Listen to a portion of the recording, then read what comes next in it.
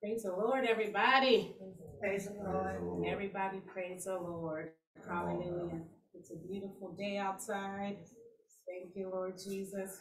And I'm happy to be here this morning in the house because I also am redeemed. Amen. Yes. Thank you, Jesus. I'm telling you, and we can tell them that we have been redeemed. Amen. Amen. I'm going to go ahead and pray. So, thank you, Jesus. Hallelujah. I bless your holy and wonderful and matchless name. Hallelujah. Father God, I ask you right now to anoint me from the crown of my head to the soles of my very feet. Father God, I ask you to speak through me, Father God, as you speak to me, Father God. Let this word, Father God, not fall on stony ground, but let it fall on good ground, Father, that it would bring forth much fruit, Father. In the name of Jesus, I pray and I thank you. Amen. Amen. Amen. Praise the Lord. Hallelujah. It's been a little bit before I've been before you, but I'm going to go over a little bit about the book that I'm in, which is the book of Luke. And that's one of the Gospels in the New Testament. And last time I was before you, my subject was pregnant with greatness and born to be great. So I'm going to go over that just a little bit with you, and I'm not going to be before you very long, but I have another word that I believe that's going to encourage us. Mm-hmm. I know it is. Not that I just believe it, but I know it's going to encourage us, because as I was studying yesterday, Friday, and this morning, it was encouraging me. So I know that it's going to encourage you. But the last time I was before you, we are pregnant with greatness and born to be great. Elizabeth, Mary, John, and Jesus. But the angel said unto him, Fear not, Zacharias, for thy prayer is heard. For thy prayer is heard. And we're going to get into that a little bit. So he said to fear not to Zacharias, because his wife Elizabeth was going to bear a son. And that did happen. And I'm just giving a little bit of a recap. And he also, the angel of the Lord, now this is the angel of the Lord that went to Zacharias, and then he also went to Mary and said to Mary, Fear not, Mary, for thou hast found favor with God. And behold, thou shalt conceive in thy womb and bring forth a son, and shall call his name Jesus, and he shall be great. Amen. Amen. So the angel of the Lord told both of these to fear not. And God is still telling us, fear not. The angels of the Lord can also speak to you and I.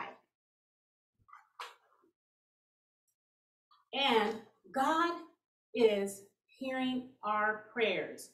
But the key thing is we have to be praying. How is he going to hear us if we're not praying? Amen. That's right. Come on now. Praise the Lord. So that was the kind of I just wanted to give that foundation a little bit. So I'm going to go on to my lesson for today, and I'm going to give the title a little bit after we get into it a little bit.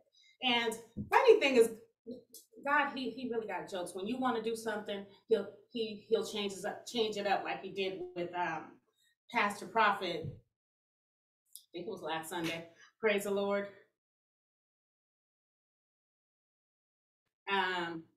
And I so wanted to talk about Mary and Martha. I wanted to talk about Mary and Martha so bad because Mary is, about, her father's business. She's serving, blah, blah, blah. And then, Martha. And then Mary, she's sitting at Jesus's feet. Not that either one of them was doing anything wrong, but they just both had something different that they were doing in their service to the But Martha was like, how's she gonna be doing this and she ain't doing nothing? Have you ever found yourself doing that? Amen. Praise the Lord.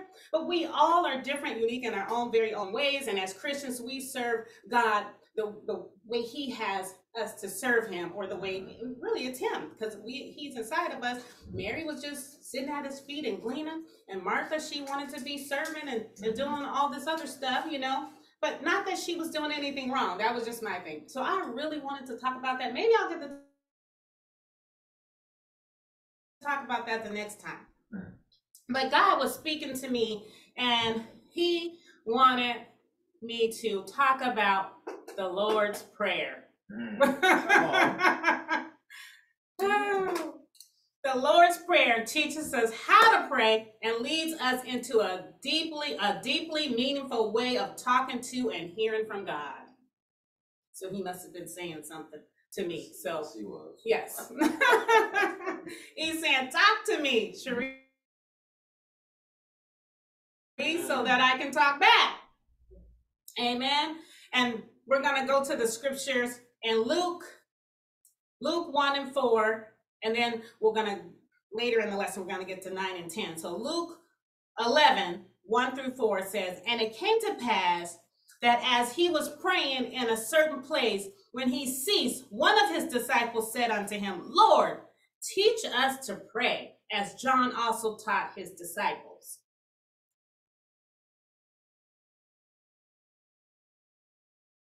Luke 11 and 2.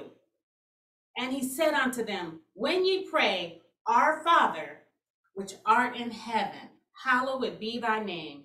Thy kingdom come, thy will be done, as in heaven, so in earth. Give us this day our daily bread, and forgive us our sins, for we also forgive everyone that is indebted to us. And lead us not into temptation, but deliver us from evil. And then we're going to jump down to Luke 11 and 9. And I say unto you, ask, and it shall be given you. Seek, and ye shall find.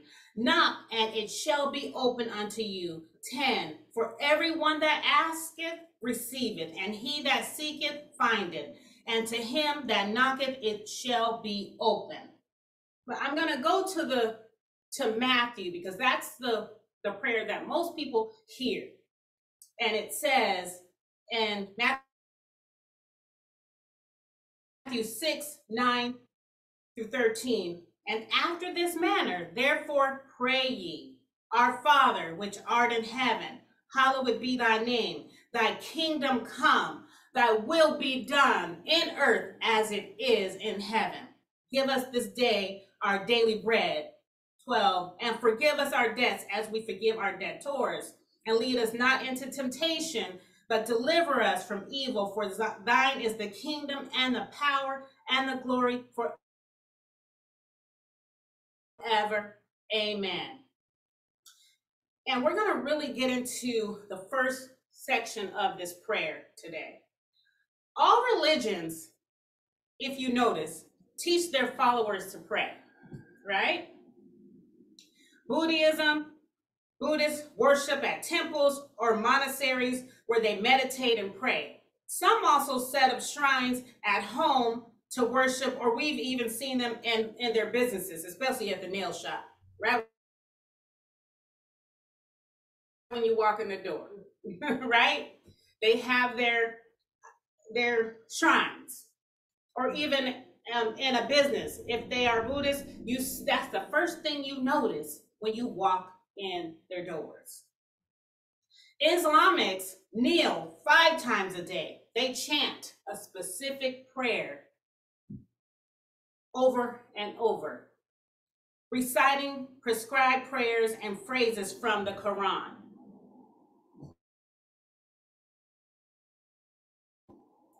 Jews pray 3 times a day, morning, noon, and night. We are praying to a risen Savior. Buddha is dead, right? Some of those other gods that they're praying to, they're dead. We are praying to a risen Savior, Jesus Christ, who died and rose again, and he lives. There is no specific time of day required. We don't have to set up no shrine. We can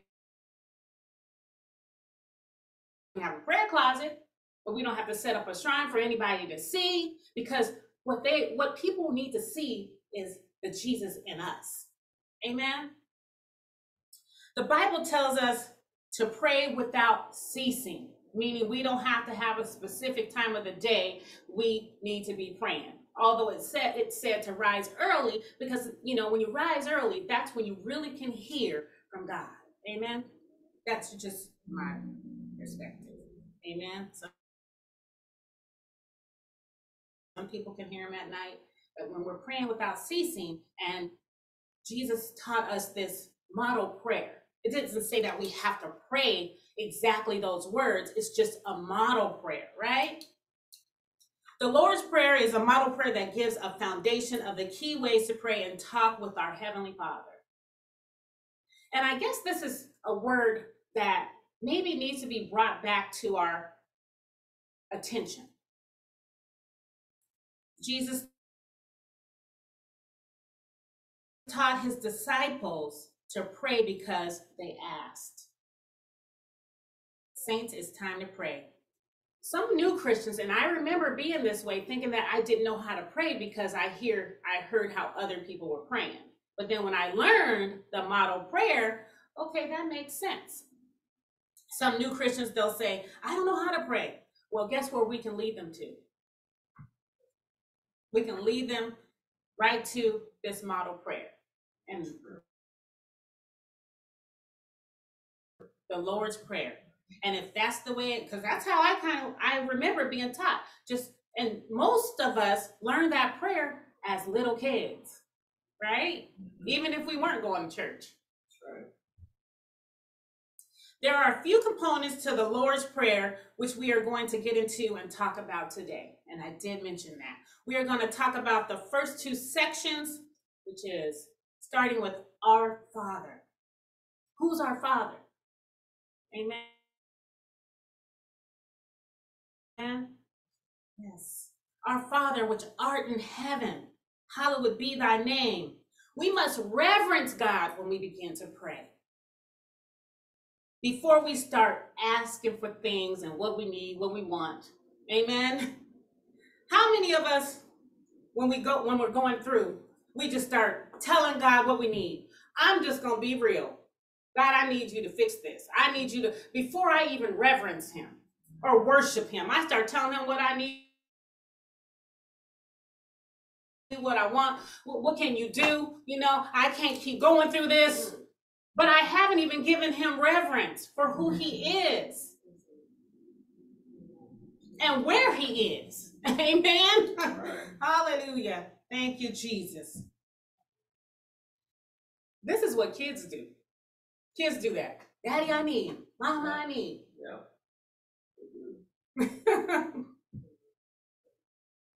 Although some kids know exactly how to get what they want,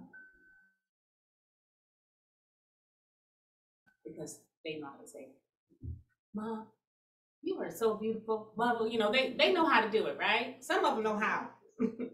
We as Christians must reverence God first, because he is holy. It said, hallowed be thy name. Hallowed means holy, set apart. He's sacred. He's blessed, consecrated. Jesus consecrated himself. Amen. Because he was praying. And then the disciples wanted to know, teach us how to be that way. And that's what he wants. He wants us to be his way. Thank you, Jesus. Hallelujah. The Lord's Prayer may be known by many, but do we really understand it?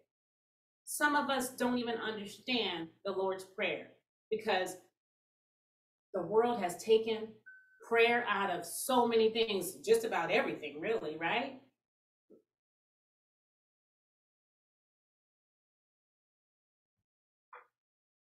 We must reverence him in his holy place, his dwelling place in heaven. I hear Mother Rosie, which is my mother, And she always prays this way when she starts. She says, "Oh, Heavenly Father that sits upon a throne."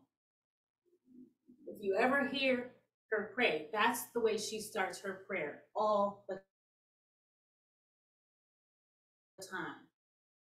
She's addressing God for who he is. She's reverencing him for who he is and where he is. He sits on a throne. Amen. There is reverence here. He's in heaven. He knows what we're going through. He knows what we're going to pray before we even pray it. He knows what we need before we even ask. Just like our parents, when we were kids, they knew what we needed before we even asked. A lot of times we're just asking for wants and not needs. Amen. And the Lord wants to give us exactly what we need, not always what we want. Amen. I say this, and I've told women, you know, if I was to get the husband that I wanted, I wouldn't be still married, because God gave me exactly what I needed. Amen. When we talk to one another or call someone, we usually address them by their name, right? We don't start telling them what we want or need or why we called. We would say, "Hello, Pastor. Hello, Deaconess. Hello, Sister Ijoma. Hello, Sister Tracy. Hello, Pastor Prophet." We address them, give them reverence. Amen. When I call my husband, I say, "Hi, honey." Praise the Lord. Funny thing is, there is something to that, honey. There's love there, right? So when we're calling or talking to Jesus, there's that love that is there. Not just, "Oh, I need, I want. Fix. But I'm encouraging us. Praise the Lord. He is the head of our lives. Jesus is the head of our lives. He is holy, and we must address him as such when we begin to pray. Heavenly Father that sits upon a throne, hallowed be thy name. Your name is holy, O God. You know, we worship him. Amen. And then we can begin to praise him. Verse 10 in Matthew says, "Thy kingdom come." And this is where we're going to get into the meat of it. "Thy will be done in earth as it is in heaven." This is where we will get into the meat of the lesson. Say this with me. Things are about to get better. That is the title of my lesson. Things are about to get better. Tell yourself, things are about to get better. Things are about to get better. Ooh, glory to God. Tell your neighbor, if you're in there on Zoom, if somebody's in the room with you, praise the Lord, or tell it to the next room. Amen. Speak it in the house. Hallelujah. Things are about to get better. Hallelujah. No matter how dark things seem now, things are about to get better. I'm encouraging us today because I believe things are about to get better. How many of us feel like we are currently going through some dark and rough times right now? I'm raising my hand. Thank you, Jesus. Even in the midst of some of the blessings, because we still woke up this morning. We still are in our right mind. We still got our faculties, as I hear Pastor Hackett saying. We still got our lambs. Amen. Thank you, Jesus. Thank you, Jesus. Hallelujah. We're going through some rough times right now, even in the midst of the blessings. There are things going on that we would prefer not to be dealing with right now. Amen. Come on now. Yeah, that's right. I hurt my back. How did that happen? Well, I know how it happened, but really, that happened to me. I could say a lot. Praise the Lord. I'm sure you all could too. My husband dealing with high blood pressure, done hurt his finger. Sister Tracy hurt her arm. She burnt her legs. Saints, things are about to get better. Yes, they are. Jesus petitions the coming of the kingdom. He petitions the coming of the kingdom. Matthew 6:10, it says, thy kingdom come, thy will be done as it is in heaven. Luke 11:2. And he said unto them, when ye pray, say, our Father, which art in heaven, hallowed be thy name. Thy kingdom come. Thy kingdom come. Things are about to get better. Thy will be done. Things are about to get better. As it is in heaven, so it is in earth. Things are about to get better. Praise the Lord. We can do the same, as this is how he is teaching us to pray. All they do in heaven, and I'm talking about the angels, amen, the host that's in heaven, they perform the will of God. The angel came to Zacharias. The angel came to Mary. The angel came to SHERREA. The angels can be put on assignment. Not just that they're just in heaven, but we can call them, amen, and put them on assignment.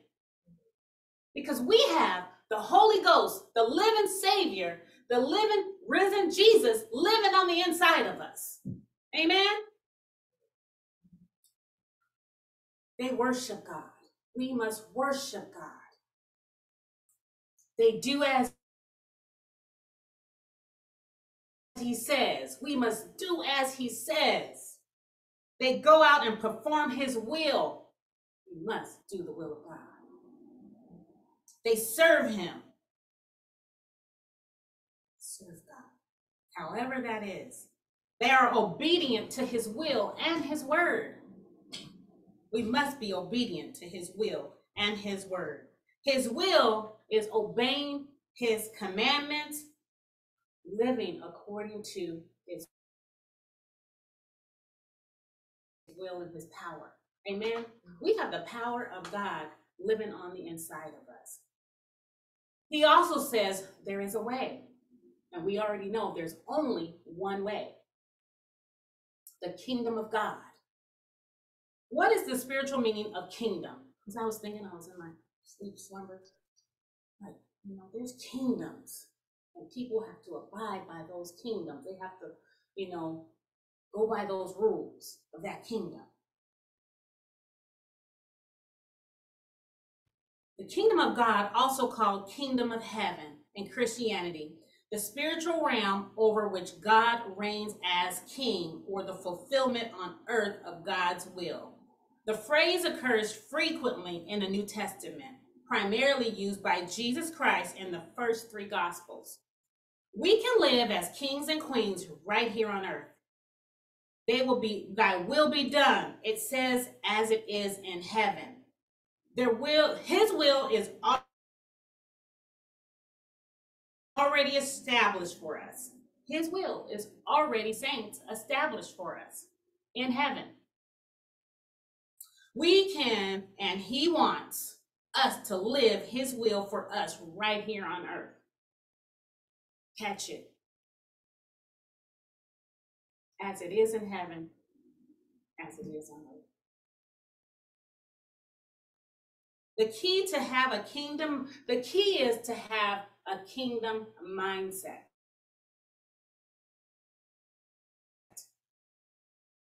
a way of thinking that recognizes God's hand on our lives, on your life, my life. Amen. I started looking up the kingdom of God, and I seen that it appeared so many times in the book of Luke. I was like, wow, I kept reading scripture, and I was like, oh, I'm going to put this down. But there were so many, you just got to go look them up for yourself. Amen. Go to the book of Luke, look up the kingdom of God, and look up all those scriptures, the ones, that you want to look at. The Gospel of Luke refers to the kingdom of God 32 times. More often than than the other three Gospels. Matthew uses the term kingdom 53 times, but writes of the kingdom of God only 4 times. And the same number of mentions as in Mark's Gospel. But in Luke, it refers to the kingdom of God 32 times. Luke 17:21, and this is in the King James Version. Neither shall they say, lo here or lo there, for behold, the kingdom of God is within you. Oh, I was like, wow, that one stood out. That's Luke 17:21. Behold, the kingdom of God is within you. This is so powerful to me.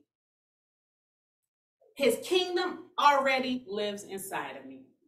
And one thing that I say in my coaching business, you were born and created to succeed. Success lives deep down on the inside of you. The kingdom of God is already in me. And that's what the word says. That just gives me a little bit more boost. I'm encouraging us today. I have his Holy Spirit. How can the kingdom of God not live inside of me? I have the Holy Ghost. Amen. This brings me now to Luke 11:9. And I say unto you, ask, and it shall be given you. Seek, and ye shall find.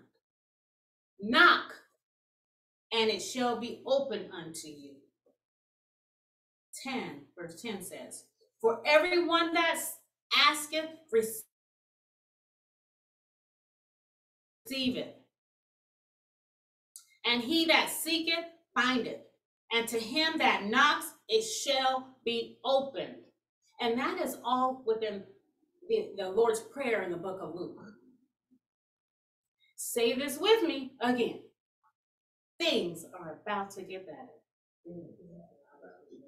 Amen. Tell yourself, things are about to get better. Tell your neighbor,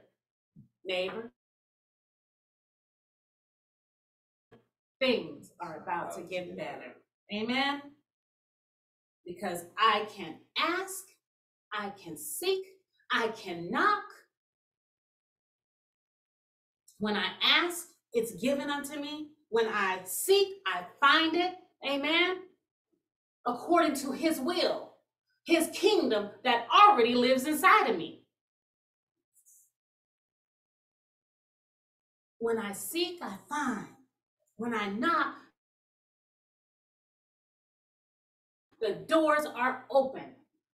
God spoke to me a couple weeks ago, and I believe I told Sister Felicia Turner. I said, God spoke to me, and he said, doors are about to open that you didn't even knock on. Now, it don't feel like it. It may not look like it, but I trust and believe God, because now I know what's been brought back to me, that the kingdom of God is already in me. Praise the Lord. And I know that things are about to get better. SHERREA, things are about to get better. This quote of scripture encourages us to ask God for what we need and have faith that he will give it to us according to his will. Seek. Searching for God. We got to seek God. And when we're praying, we're seeking God for his will for our lives. Amen. His righteousness. He's holy. His presence and his will. When we pray to God and we're praying according to the model prayer, God's presence can come in, amen, and we can ask for what we want. He already knows what we need. We can knock, seek, ask.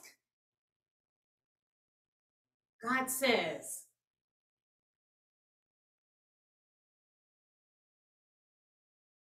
in Luke 12:32, fear not, because some of us have some fear going on, even though we should be having, Lord help us, help me, faith over fear.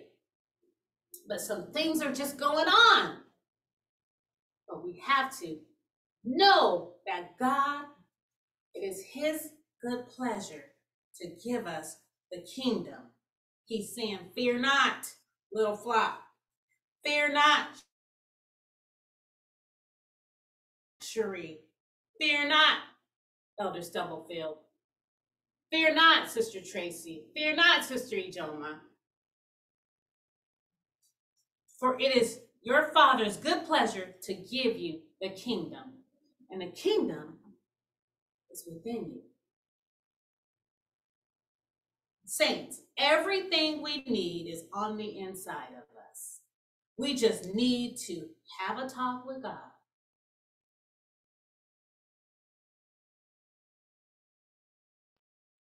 Stop focusing so much on the pain. I remember when I was in that ER, all I could do was focus on that, those spasms happening. I didn't want to think about nothing else, but I'm laughing about it now, but I was like, thing that kept coming to me, I was saying, Jesus, take the wheel, take the wheel. I was like, Jesus, take the wheel, but I was still so focused on that pain. And sometimes we're so focused on the pain, we forget about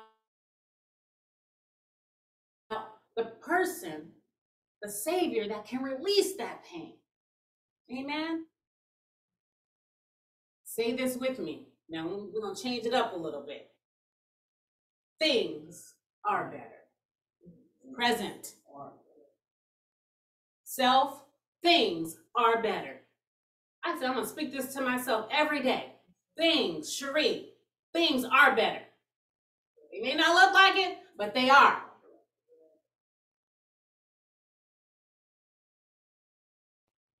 Tell yourself, tell your neighbor, speak it. Things are better. Praise the Lord. Was short, but I believe powerful. And I thank God for bringing back to my remembrance the model prayer. He is so holy. Yes, he is. And we have to reverence him as such. Amen. Thank you so much. Amen. Fear not. Put our angels on assignment because things are better. Amen. Amen. Amen. Amen. Let's give God a hand.